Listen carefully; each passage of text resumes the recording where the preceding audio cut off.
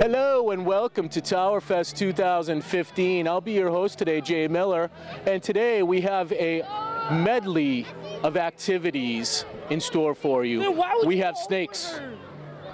Yes, we have snakes. We have birds. We have flying squirrels.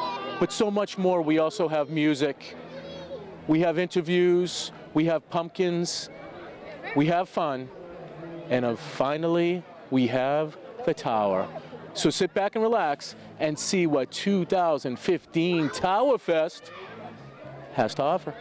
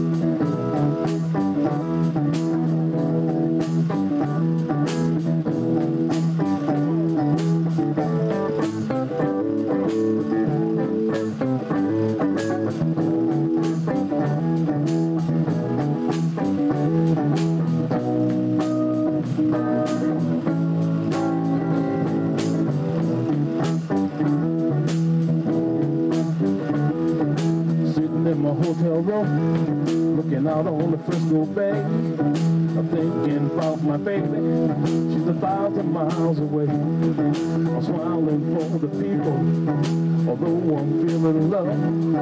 I've hit 3 cents already, I got 4 more cents to go. I can't understand, why did a man, they wanna hear that play? I can't understand. Why did a man, they want to hear him play?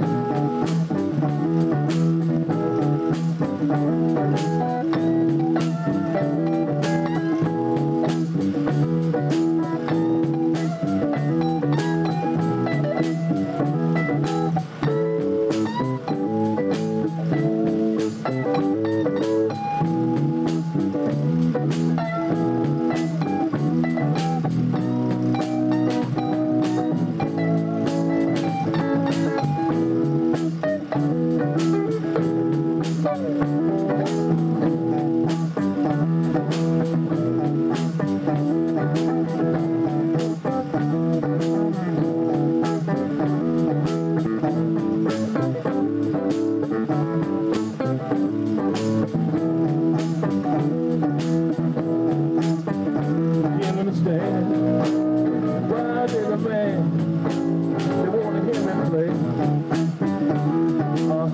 I'm involved because it's in Ward 7 where I live, and like I've said before, Mark, Ward 7 is the largest ward in the city because of this park. This is 750 acres of park that people can come, enjoy everything, sit under a tree, have a picnic. It's just a beautiful place to come. You have monthly meetings or quarterly meetings? How does that work if people want to get involved and help as a volunteer? Monthly meetings, and it's held at Meadow Lane Park Department, the 3rd Thursday of every month.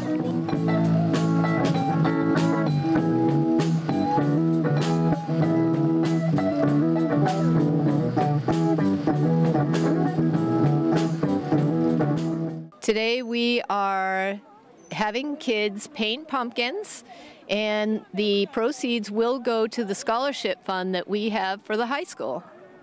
We give about 2 to 3 scholarships every year for about $500. it's really easy to join and become a part of it.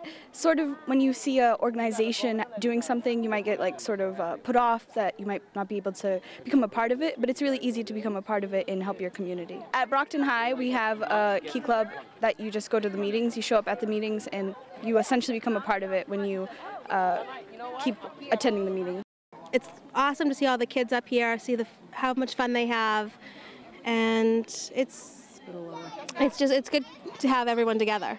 I would like to send an open invitation to each and every person out there to please become a member of the Brockton Kiwanis.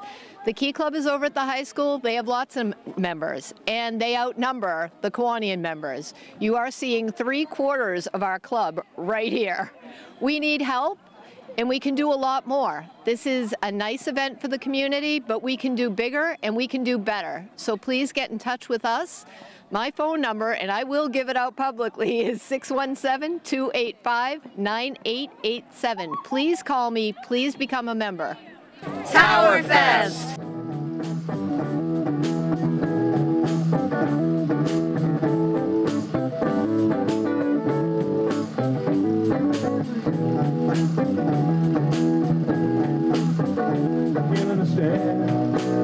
Why did the man you wanna hear me play?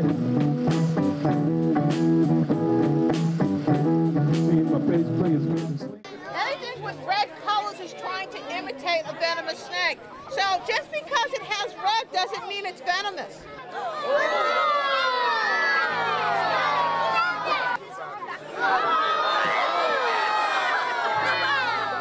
So this is a common boa constrictor. It's actually missing black pigment, which means it's not really an albino. Okay? It's a really strange colored boa. I don't trust boas. By the way, how do boa constrictors kill their victims? How do they kill their victims? That's right, until they can't breathe. They don't break bones. It's suffocation. We just made a beautiful pumpkin. We're a little bit shy. We got to decorate our own pumpkin, and now we're going to go and see if we can get some flowers out of the flower. The garden club is getting passing out daffodils, so we're going to go get a daffodil to plant in our garden this year. Okay? Good job. But today is an exceptionally great day. The weather is phenomenal, and it's great to see the people of Brockton come out and enjoy the gem that is DW Field Park.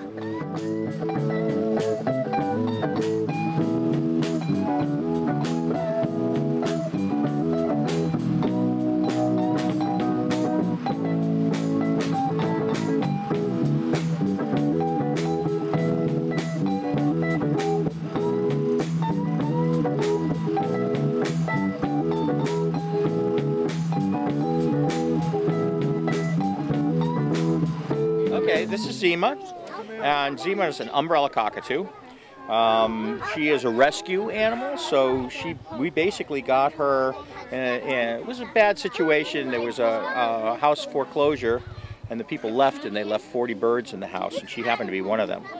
And she has always been just such a sweet bird. Of course, we didn't know anything about her when we first got her, so we didn't even have a name for her. But she did two things. She would say hi in a very sweet voice, and she would cough. And because she coughed, we took her right to the vet. And the vet said, oh, she's not coughing, she's mimicking a human cough. So that is actually how she got her name. We found out that the woman who owned her before was a heavy smoker. And because she coughed, Zima picked it up, and Zima would cough too. So we named her Zima, which is short for emphysema, which is how she wound up with her name. All right. What do you think, Zima? Hi. This is why they call them an umbrella cockatoo. These are indigenous to Indonesia, but of course she was born here in the United States. They don't import parrots anymore, which is a good thing, which means they're all born in captivity. And we like that. Creature teachers, none of our animals are actually born in the wild. We always get them from a source that they're actually born here in the United States. And that means that we're not taking any animals away from their natural habitat. That's quite important to us. We don't want to take the animals out of the wild. All right. Now this is Vinny. And Vinny is a woodchuck or a groundhog. And these would be from here. We see these pretty much all over the United States, but especially in the Northeast. What do you say, Vinny? You can do your little dance? Your banana dance? There you go. Okay, and there we are. Now obviously Vinny wouldn't normally eat bananas, he would eat greens and anything that you happen to have in your garden. Tomatoes, anything really. And there's a few different names for them. They call them a groundhog, they call them a woodchuck, and interestingly enough, yeah, they're groundhogs. Interestingly enough, the word woodchuck has nothing to do with chucking wood like we think. The word woodchuck comes from the Algonquin name for this animal. They call them a wooshock. So that's where the word woodchuck came from. They would love to eat flowers, yes indeed. And they also call them a whistle pig. And I never heard the term whistle pig until I started doing programs with kids, and kids were calling them whistle pigs. So it turns out that the reason they call them whistle pigs is because they whistle. And it is a warning, and basically saying that there's danger around and they should go away. Now, my wife thinks that we look way too much alike. We're obviously on the same diet too. But what he's doing now is he's getting as fat as he can for the winter. We don't hibernate him, but normally in the wild this is an animal that would hibernate. And he would probably start maybe a month ago. But all summer long he is going to be eating and eating and eating because he needs to put on enough weight so that he can make it through the winter on the fat that he has stored up. See ya.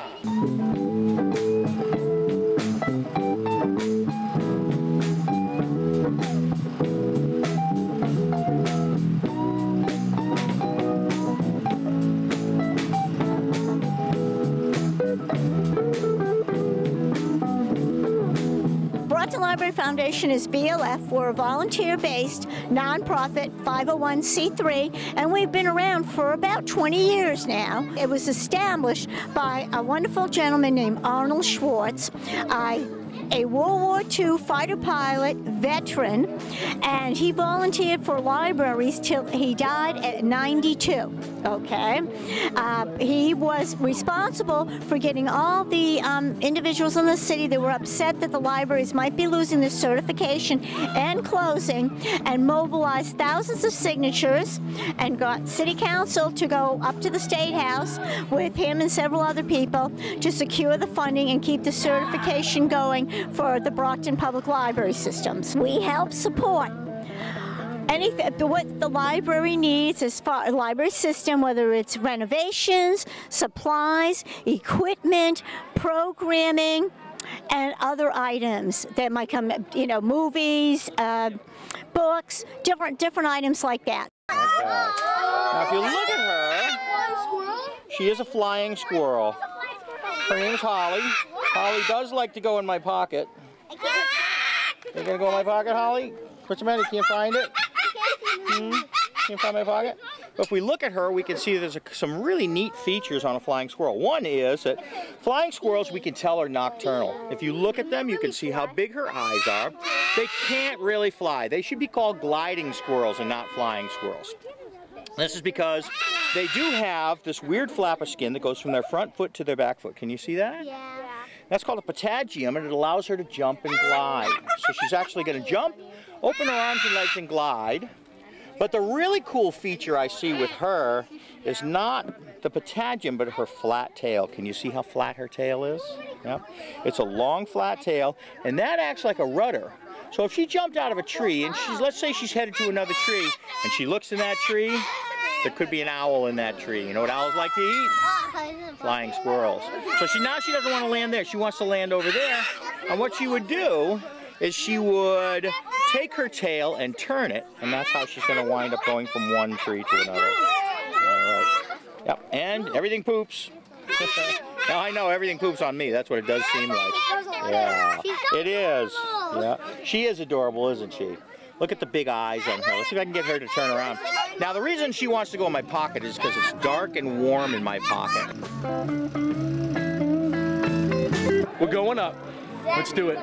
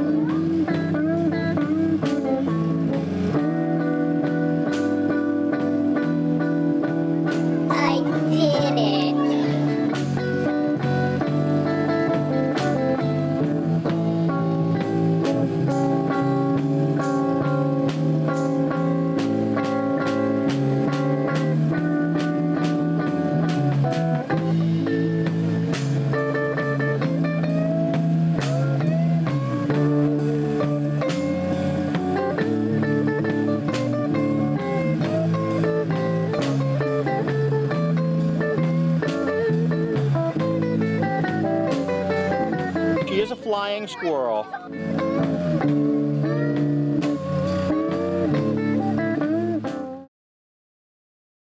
If you're a first-time voter, what you're going to do is enter the precinct that you've been instructed to go to. You're going to approach the in table, and the first thing they're going to do is ask you for your address. Once they find your address, then they will ask you for your name. At that time, they'll hand you 2 ballots, one gray ballot and one white ballot. The gray ballot being the city ballot, the white ballot being the state ballot. 2 votes, 2 ballots today? Thank you very much. You. Just make sure you check out.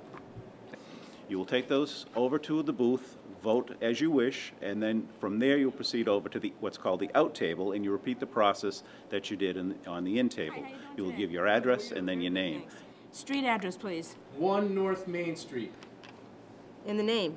John Smith. Thank you. Thank you for voting, and you just go over there to the ballot box and feed the machine. And once you've done that, then you can proceed over to the ballot box where there'll be one of my staff people standing just to make sure everything goes smoothly for you. I request that you put the ballots in face down only because that way there can be no chance of anyone seeing your choices for on election day. You need to read the headline, what you're voting for, and what the instructions are. You either vote for one, as you see in this sample ballot that we use to train people, and you have to do what it says, and you fill in the circle completely. We do not do this, and we do not do this, because the machine only reads what's filled in on the circle. And you can see over in this race, it's a vote for 5, similar to our our councilor at large race, city councilor at large race, which is a vote for no more than 4, which means that if you vote for any more than 4, the machine is going to reject your ballot. So it's important that you know what you're going in to vote for and who it is you want to give your vote to, and give no more than what is requested. And this is a vote for 5, so we vote for 5 people. You are not required to vote for the maximum, but you cannot vote for more than the maximum.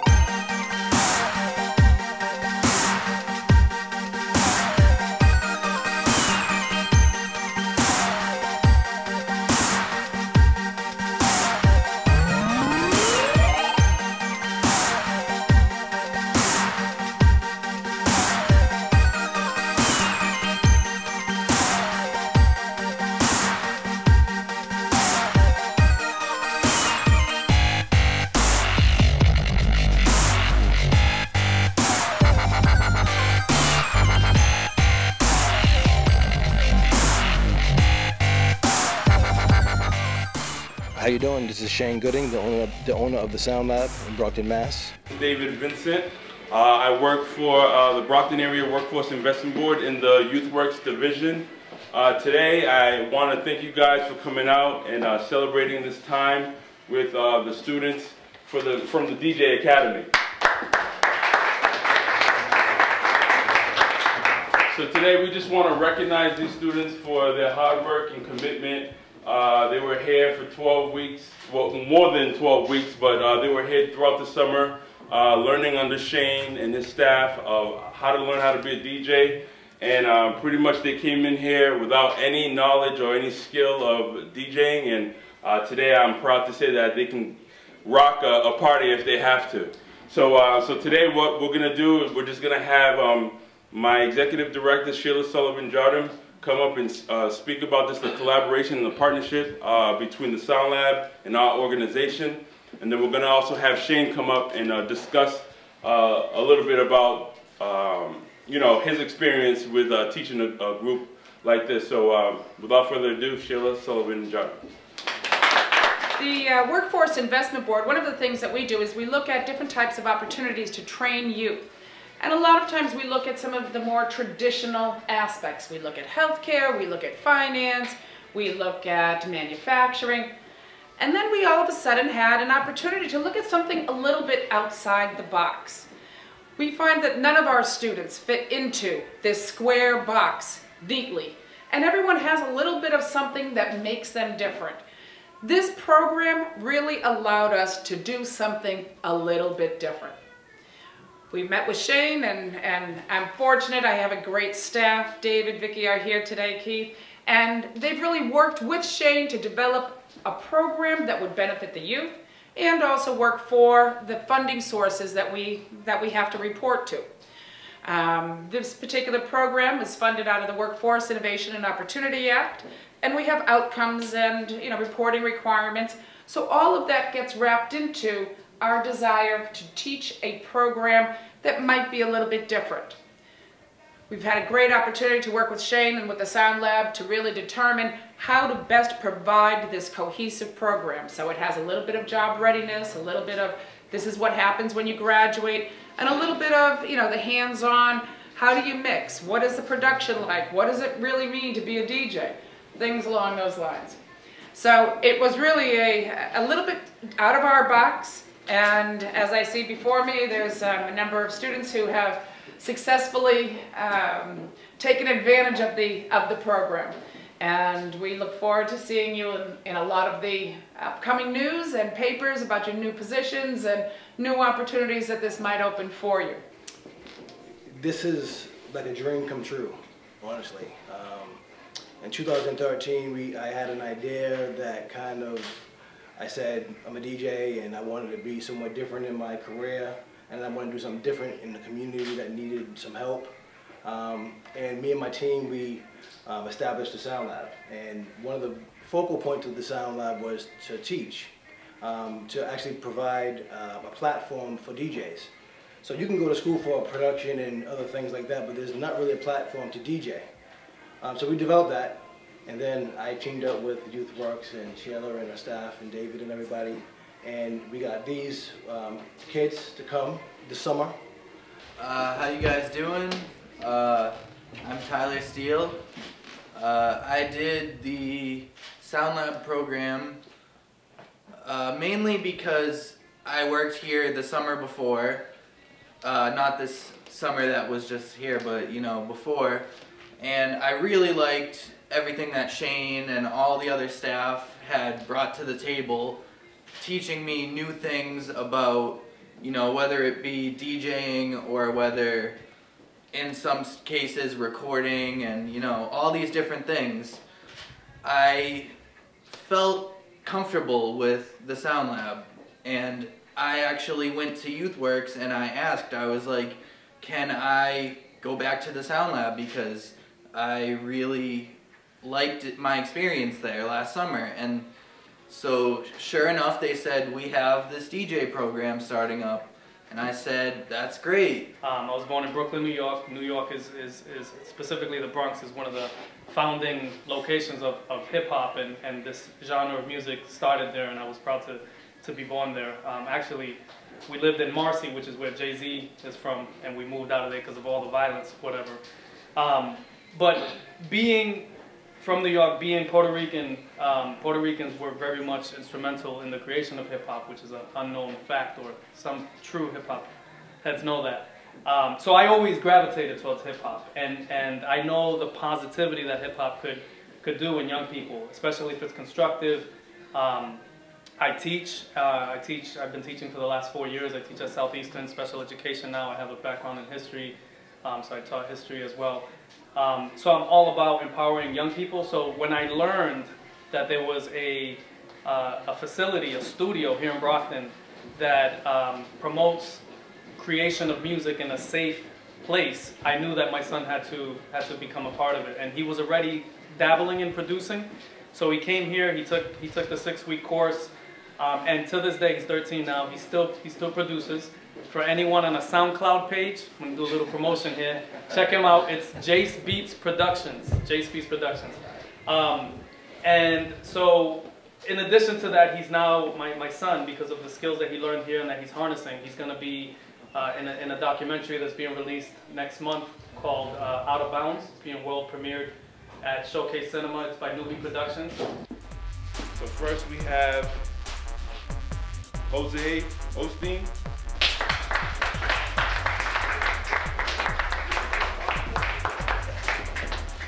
Anthony Oliveira.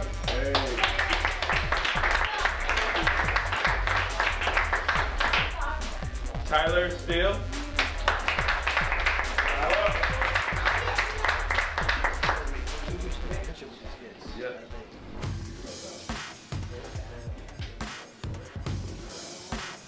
Julio Rivera.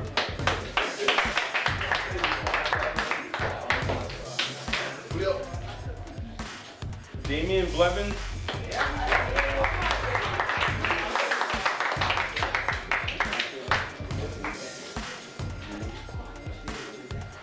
Stephen Genty.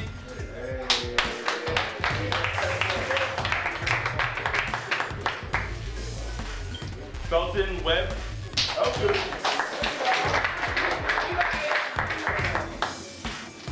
Elisha Moore Evans.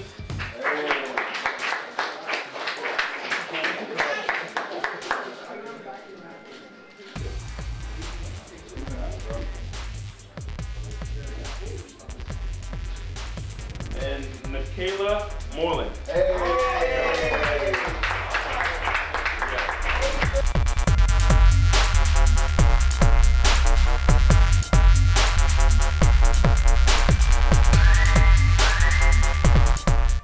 Well, there you have it, Brockton.